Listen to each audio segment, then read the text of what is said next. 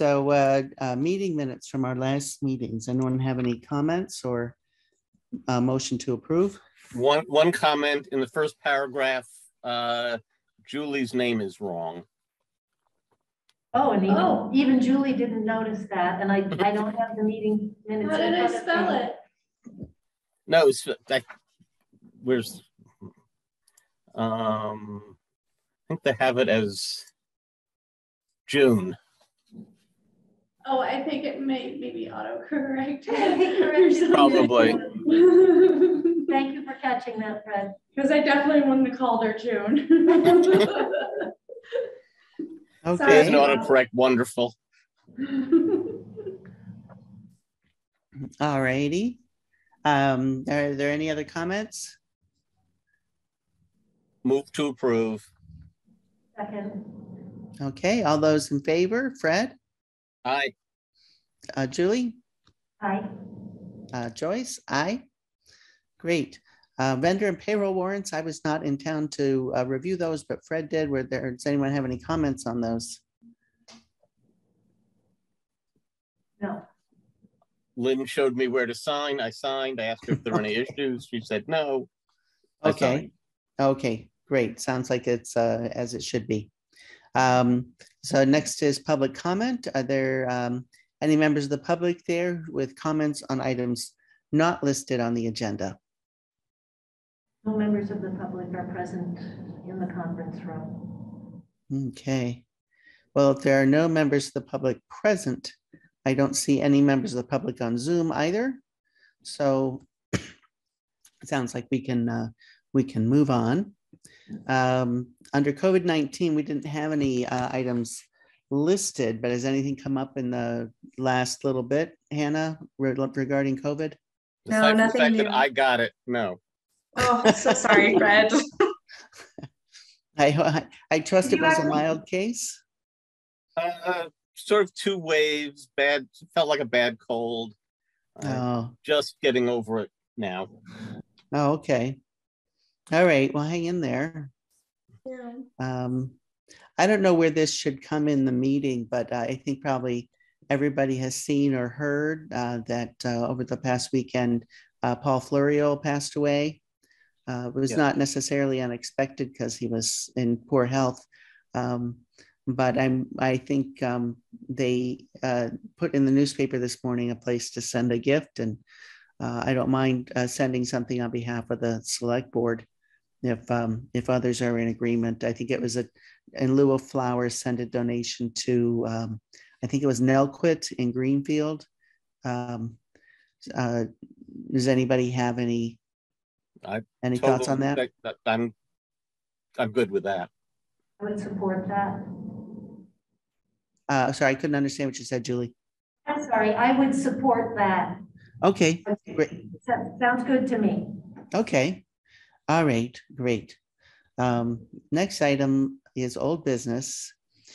We have some discussion about potential steps for moving forward on the DeMaya property. That was my insertion. Okay. We were just talking about it briefly just before you came on. It's really a preliminary step, mostly to know, it's a piece of property, 4 acres the town owns, and it'd be nice to know what is buildable there. That it's on wetlands. Wetlands have been encroaching as it's been not used. I talked with Keith Bardwell briefly and want to go into more depth about preliminary steps for new highway department, and just the thought that might be a location. Theoretically, it's a piece of property the town owns. It's not doing anything, but in terms of buildability, is it big enough? Does it, have the proper drainage, whatever? So I think getting a survey, or at least starting to look at the property. Brian suggested that we talk to the conservation committee. I think they would have a lot of insight about that. That they would probably have insight on the property. Again, this is really just to get a discussion going and to get, sort of help inventory what the town has and how useful is it? Yeah. No, I think that sounds like a really good idea.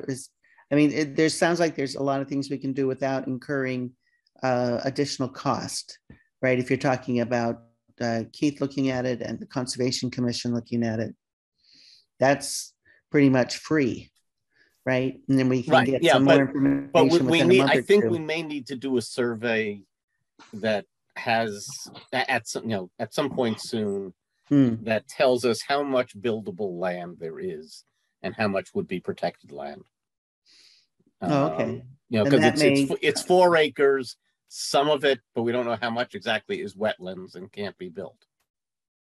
You know upfront, I'm sorry, this is Julie. Do you know upfront how much land you would need to build? I would have to talk to Keith about that, but the current, I looked at the property map. The current land that the highway department is on, but which includes the fire department, highway department, transfer station, police station, salt dome, and cell antenna, is a 5-acre lot. So that's a lot of stuff on a 5-acre lot. This is 4, but we don't know how much is real land.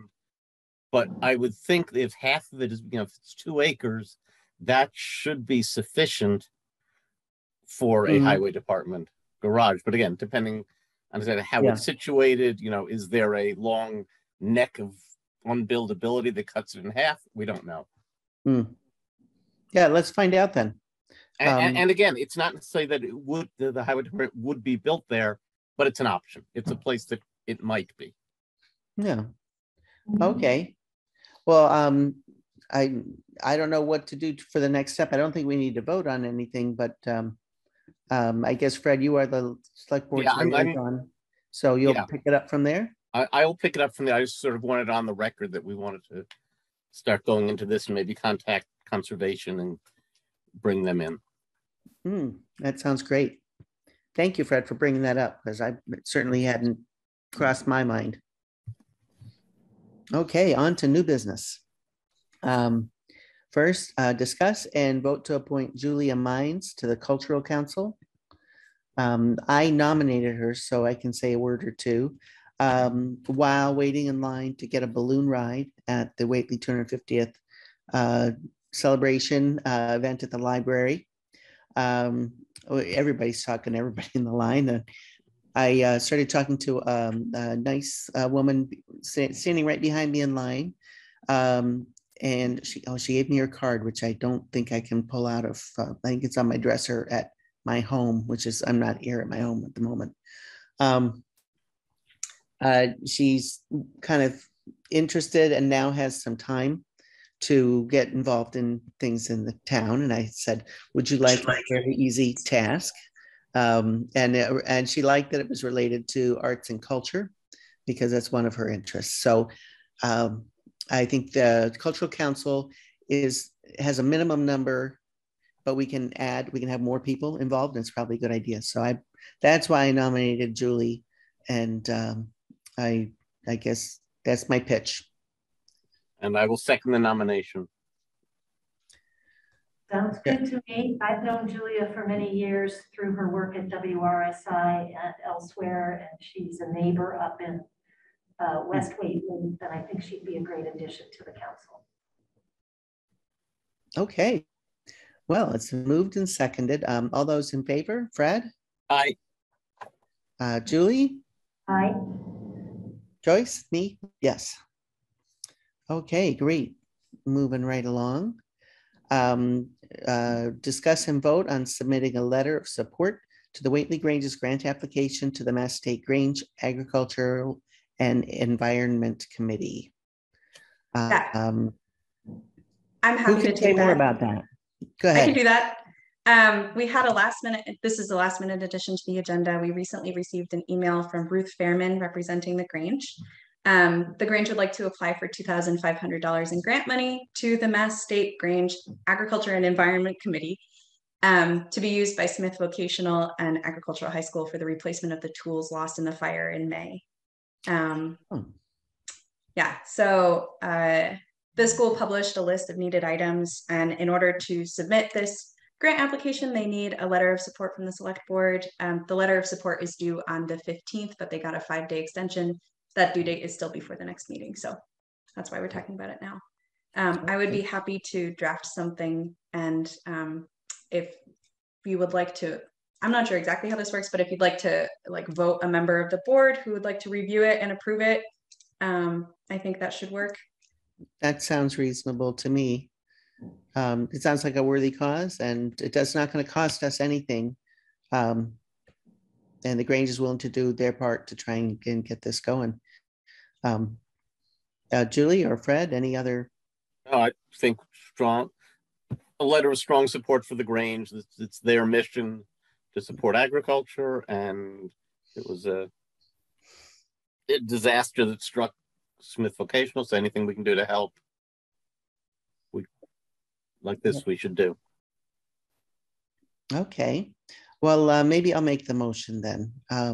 I move that we support the Grange with a letter. The details being Hannah will draft it. Julie or Fred, I can't be there to sign it in ink. Review it. Sorry, I'd be happy to review it. Okay. Okay. That sounds All right. great. Great. Thank you so much. So there's the motion. I guess we should vote it. Second. All those in favor, Fred, Aye. Julie, Hi. Joyce, aye. Okay. Oh man, we are cruising. Brian's going to be so jealous we get to a meeting so quickly. Okay. Oh, except the GAP 3 competitive grant review program is coming up. So let the next item, discuss and vote to submit an application to the GAP 3 competitive grant program. And I think this is a Hannah item to chat about. Yes. So as I've mentioned in previous meetings, this GAP 3 grant program is meant to cover the gap between prior funding and the rest of the amount needed to support environmentally friendly measures. We're applying for solar panels on behalf of the water department to go on the rooftop. We recently had an audit completed. They've just returned the report. They also recommended some weatherization options. So if you would like, we could also include that. It's very similar to green communities where you apply with a table and you put all your different projects, and then they will either support or not support those projects. Yeah. So if you would like me to include the additional weatherization, I'm happy to do that as well. We are required to provide a 10% cost share, so it'll raise our cost share a little bit. But I believe the amount that we owe is somewhere in the ballpark of $1,500. Let me just double check that before I tell you something wrong. Yeah, so the total project cost for the weatherization is $2,019 and 25 cents, and our total cost, the total customer cost, would be $1,569.25. And that's, so that last number is including the solar and the weatherization and the lighting. So the customer cost is in addition to the solar project. The solar project in total is $74,000, I believe, $900. I'm applying for the total. I wrote the application for the total cost of that project. We will see some incentives over a 25-year period, but because it's not funding up front, I didn't want us to have to scramble for extra funding. Yeah. So okay, but I guess I didn't hear the other numbers clearly. So sorry. the amount you're saying we should increase our request, it sounded like you're saying we're gonna have to pay 10% of the increase or 10% of the whole thing. We'll have to pay 10% of the total solar project cost and the total customer cost from Advanced Energy Group combined. So that would equal. Okay. So that's why the numbers didn't add up. Right. Okay. Yeah. Sorry. Yeah. So our total customer cost or total cost share for the grant program will likely be around $7,000. Okay.